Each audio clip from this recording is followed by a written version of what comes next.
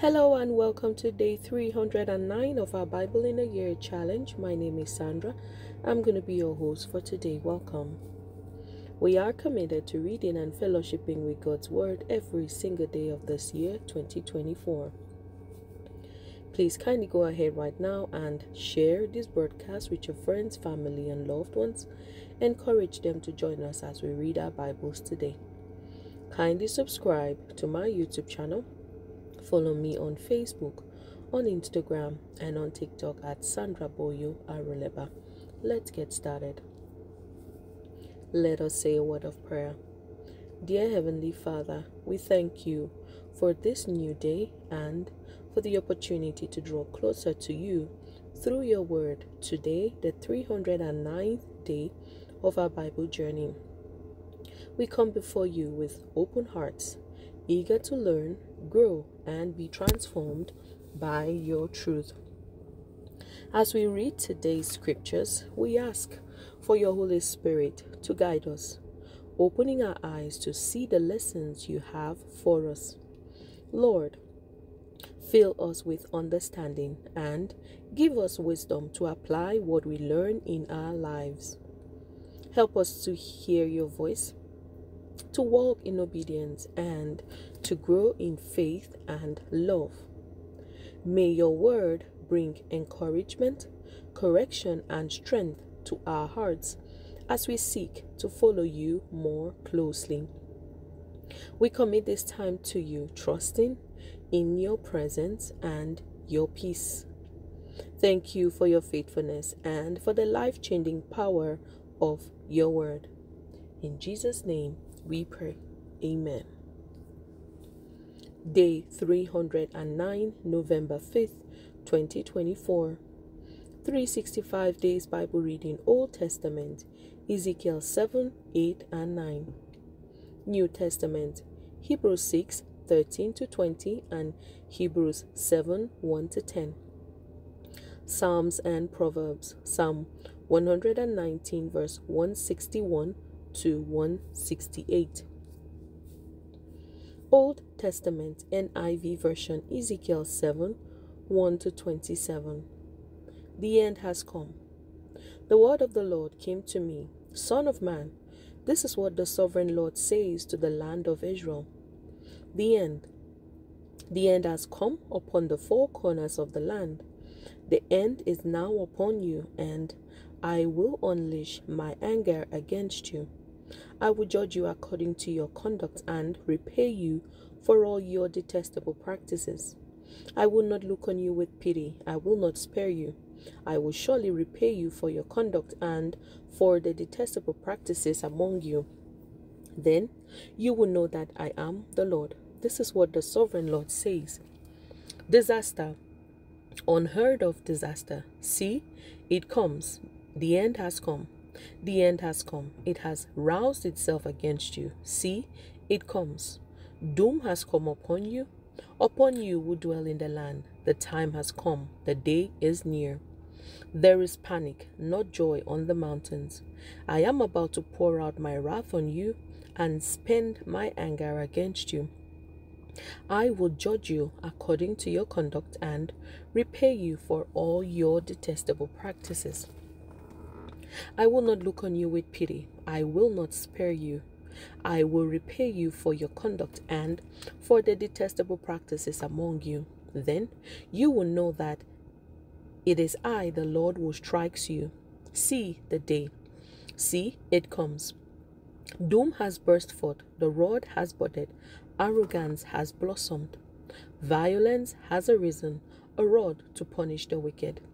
None of the people will be left, none of that crowd, none of their wealth, nothing of value. The time has come, the day has arrived. Let not the buyer rejoice, nor the seller grieve, for my wrath is on the whole crowd.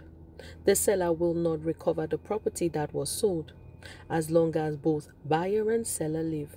For the vision concerning the whole crowd will not be reversed because of their sins. Not one of them will preserve their life. They have blown the trumpet.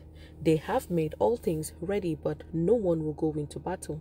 For my wrath is on the whole crowd. Outside is the sword, inside are plague and famine. Those in the country will die by the sword.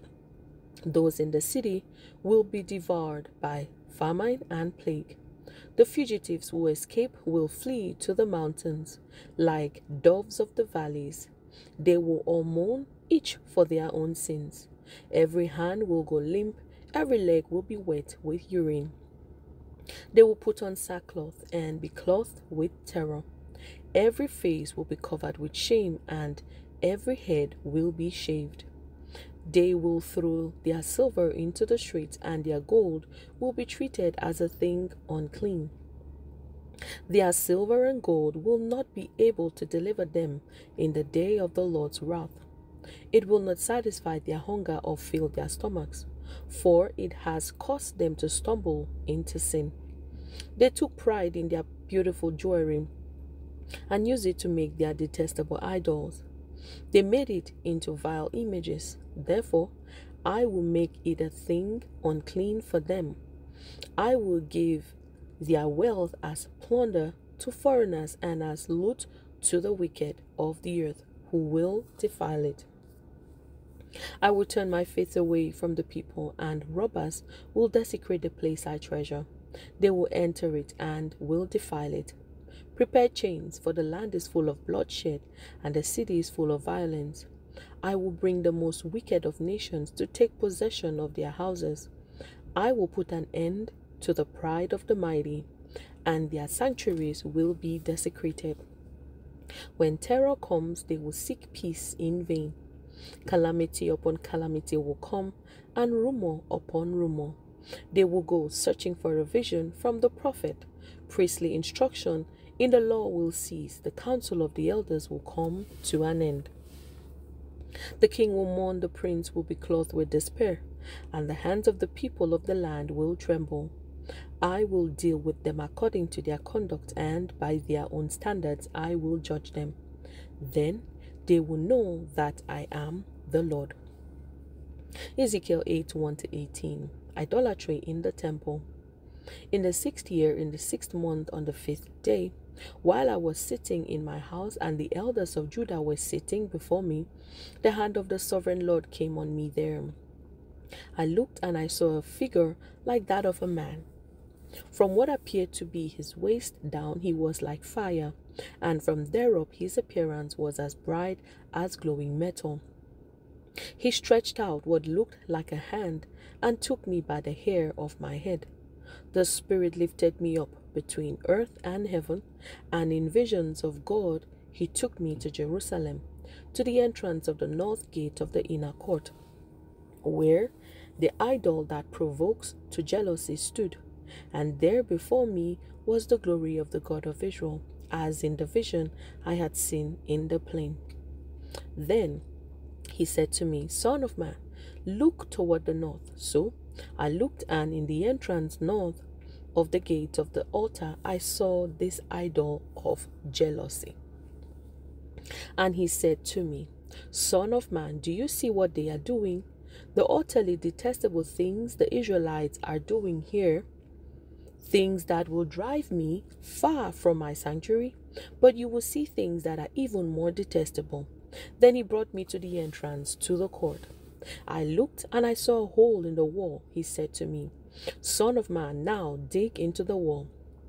So I dug into the wall and saw a doorway there. And he said to me, Go in and see the wicked and detestable things they are doing there. So I went in and looked, and I saw portrayed all over the walls all kinds of crawling things and unclean animals and all the idols of Israel.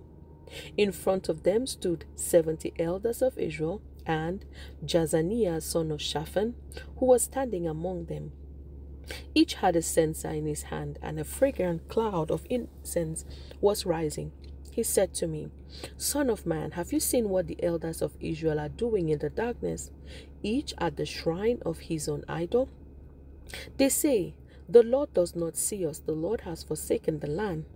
Again he said, You will see them doing things that are even more detestable. Then He brought me to the entrance of the north gate of the house of the Lord, and I saw women sitting there, mourning the god Tammuz. He said to me, "Do you see this, son of man? You will see things that are even more detestable than these." He then brought me into the inner court of the house of the Lord, and there at the entrance to the temple, between the portico and the altar, there were about 25 men with their backs toward the temple of the Lord and their faces toward the east.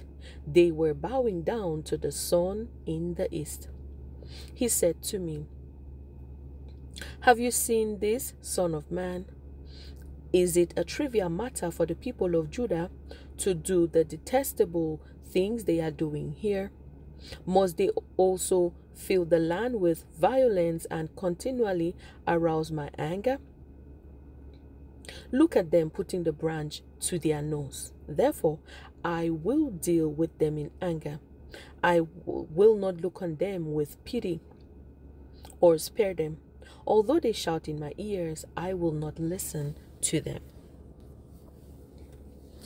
Ezekiel 9:1-11. Judgment on the idolaters. Then I heard him call out in a loud voice, "Bring near those who are appointed to execute judgment on the city, each with a weapon in his hand." And I saw 6 men coming from the direction of the upper gate, which faces north, each with a deadly weapon in his hand. With them was a man clothed in linen, who had a writing kit at his side. They came in and stood beside the bronze altar. Now the glory of the God of Israel went up from above the cherubim, where it had been, and moved to the threshold of the temple. Then the Lord called to the man clothed in linen, who had the writing kit at his side, and said to him, "Go throughout the city of Jerusalem, and put a mark on the foreskins of those who grieve and lament over all the detestable things that are done in it."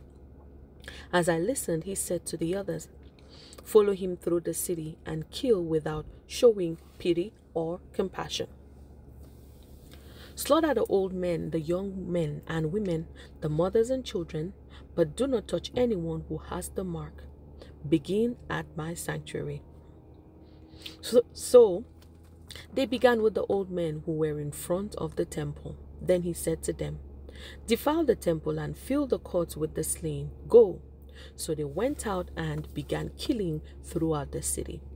While they were killing and I was left alone, I fell face down, crying out, "Alas, sovereign Lord, are you going to destroy the entire remnant of Israel in this outpouring of your wrath on Jerusalem?" He answered me, "The sin of the people of Israel and Judah is exceedingly great. The land is full of bloodshed, and the city is full of injustice. They say, 'The Lord has forsaken the land, the Lord does not see.' So I will not look on them with pity or spare them, but I will bring down on their own heads what they have done." Then the man in linen, with the writing kit at his side, brought back word, saying, "I have done as you commanded." New Testament NIV version, Hebrews 6:13-20. The certainty of God's promise. When God made his promise to Abraham, since there was no one greater for him to swear by, he swore by himself, saying, "I will surely bless you and give you many descendants." And so, after waiting patiently, Abraham received what was promised. People swear by someone greater than themselves, and the oath confirms what is said and puts an end to all argument. Because God wanted to make the unchanging nature of his purpose very clear to the heirs of what was promised, he confirmed it with an oath. God did this so that by two unchangeable things in which it is impossible for God to lie, we who have fled to take hold of the hope set before us may be greatly encouraged. We have this hope as an anchor for the soul, firm and secure. It enters the inner sanctuary behind the curtain, where our forerunner Jesus has entered on our behalf. He has become a high priest forever, in the order of Melchizedek. Hebrews 7, 1-10. Melchizedek the priest. This Melchizedek was king of Salem and priest of God Most High. He met Abraham returning from the defeat of the kings and blessed him, and Abraham gave him a tenth of everything. First, the name Melchizedek means king of righteousness. Then also, king of Salem means king of peace. Without father or mother, without genealogy, without beginning of days or end of life, resembling the Son of God, he remains a priest forever. Just think how great he was. Even the patriarch Abraham gave him a tenth of the plunder. Now, the law requires the descendants of Levi who become priests to collect a tenth from the people, that is, from their fellow Israelites, even though they also are descended from Abraham. This man, however, did not trace his descent from Levi, yet he collected a tenth from Abraham and blessed him who had the promises. And without doubt, the lesser is blessed by the greater. In the one case, the tenth is collected by people who die, but in the other case by him who is declared to be living. One might even say that Levi, who collects the tenth, paid the tenth through Abraham, because when Melchizedek met Abraham, Levi was still in the body of his ancestor. Psalms and Proverbs. Psalm 119 verse 161 to 168. Sin and Shin. Rulers persecute me without cause, but my heart trembles at your word. I rejoice in your promise like one who finds great spoil. I hate and detest falsehood, but I love your law. 7 times a day I praise you for your righteous laws. Great peace have those who love your law, and nothing can make them stumble. I wait for your salvation, Lord, and I follow your commands. I obey your statutes, for I love them greatly. I obey your precepts and your statutes, for all my ways are known to you. Amen. Lessons learned from the Old Testament verses. Ezekiel 7. Persistent sin leads to unavoidable judgment, and God's patience has limits. In this chapter, God declares an end to Jerusalem's sinfulness as his judgment is set to come upon them. The lesson here is that a life turned away from God leads to consequences, and there comes a time when ignoring God's commands brings unavoidable repercussions. This passage reminds us to live with a heart of repentance, understanding that God's desire is to restore us, but persistent rebellion leads to judgment. Ezekiel 8. God sees all things, including hidden sins, and he calls us to worship him with a pure heart. Ezekiel's vision reveals the hidden idolatry and corruption within the temple, showing that nothing is hidden from God. The lesson here is that God sees our hearts and our actions, even those hidden from others. He desires sincere worship, free from idols or anything that takes his rightful place in our lives. We are called to approach him with purity and sincerity, honoring him above all else. Lessons learned from Ezekiel 9. God protects those who remain faithful, even in times of judgment. In this chapter, God instructs a mark to be placed on those who mourn over the sins of the city, sparing them from judgment. The lesson here is that God sees and values those who are faithful to him, even amid widespread corruption. God's protection and mercy are extended to those who seek him sincerely and stand against sin, reminding us to remain steadfast in our faith regardless of our surroundings. Lessons learned from the New Testament verses. Hebrews 6, 13-20. God's promises are trustworthy, giving us hope and security in all circumstances. This passage highlights God's unchanging nature, emphasizing that he fulfills his promises. The lesson here is that we can rely on God's faithfulness, as his promises provide a secure foundation and are an anchor for the soul. In moments of uncertainty, we are encouraged to hold firmly to the hope found in God, trusting that He will fulfill what He has promised. Hebrews 7:1-10. Jesus, as our eternal high priest, is the source of eternal blessing. The writer of Hebrews draws a parallel between Melchizedek, who blessed Abraham, and Jesus, our high priest, who brings us into a blessed relationship with God. The lesson here is that through Jesus, we have a high priest who is perfect, eternal, and sufficient for our every need. Jesus intercedes for us and brings us into God's presence, providing us with both spiritual blessing and eternal hope. Lessons learned from Psalm 119, verse 161-168. Loving God's word brings peace and stability, even in challenging times. The psalmist expresses deep trust and love for God's commandments, which keep him grounded despite opposition and difficulty. The lesson here is that when we hold fast to God's word, it fills us with peace, love, and resilience, no matter what we face. God's commands guide us in truth and provide a sense of security, giving us a foundation of joy and confidence. These lessons emphasize the importance of repentance, sincerity in worship, faithfulness amid corruption, trust in God's promises, and the blessing of Christ's priesthood. By anchoring ourselves in God's word and promises, we find peace, protection, and a deepened relationship with Him. Faith declarations from Ezekiel 7, 8, and 9. I choose to live in obedience to God, recognizing that persistent sin leads to judgment. I confess that I will not ignore God's commands, but I will walk in humility and repentance. I commit to seeking His guidance daily, knowing that His desire is to restore me and lead me on the right path. Dear God, I know that You see my heart and every hidden part of my life. I confess any idols or distractions that have taken priority over You, and I turn away from them now. I desire to worship You, Lord, with a pure heart, honoring You as Lord over every area of my life. You alone are worthy of my devotion.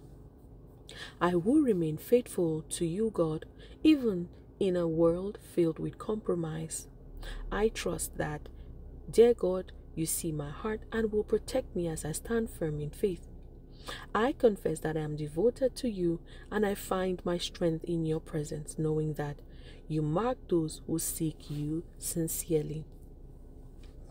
Faith declarations from Hebrews 6, 13-20 and Hebrews 7, 1-10. I hold firmly to the promises of God, knowing that He is faithful and unchanging. I declare that His promises are my anchor, giving me hope and security. I confess that I will not waver in my faith, trusting in the God who always fulfills what He has promised. I find peace in His unshakable word, and I draw strength from His unwavering faithfulness. I am grateful for Jesus, my eternal high priest, who intercedes on my behalf. I declare that through Him, I have access to every spiritual blessing and a relationship with God that is secure and eternal. I confess that I am blessed to know Jesus, who is perfect, holy, and always present, guiding me and filling me with hope. Faith declarations from Psalm 119, verse 161-168. I love God's word, and it is my foundation and peace. I declare that His commandments give me strength, stability, and joy, even when I face opposition. I confess that I will hold tightly to His truth, finding delight in His guidance. I trust that as I live according to His word, I am walking in love, security, and wisdom. In Jesus' name we pray. Amen. Please, if you were blessed by the scriptures and you will like to make Jesus your personal Lord and Savior, kindly repeat this prayer after me, believing in your heart every single word you say. Lord Jesus, I confess my sins and I ask for your forgiveness. Please come into my heart as my Lord and Savior. Take complete control of my life and help me to walk in your footsteps daily by the power of the Holy Spirit. Thank you, Lord, for saving me and for answering my prayer. In Jesus' name, amen. Congratulations if you said this prayer. We are super excited to welcome you into God's family. Please kindly go ahead right now, send us an email. Let us know you gave your heart to Christ. Someone is going to reach out to you and pray with you and help you in your new walk of faith. The email address is salvationinChrist101@gmail.com. That is salvationinChrist101@gmail.com. God bless you. Please remember to share this broadcast with your friends, family, and loved ones. Encourage them to join us as we read our Bibles every day. Kindly subscribe to my YouTube channel. Follow me on Facebook, on Instagram, and on TikTok at Sandra Boyo-Aruleba. Thank you so much for being here again today. It's always a blessing having you here. I look forward to another amazing day with you tomorrow. Have a blessed day today. I love you. Bye.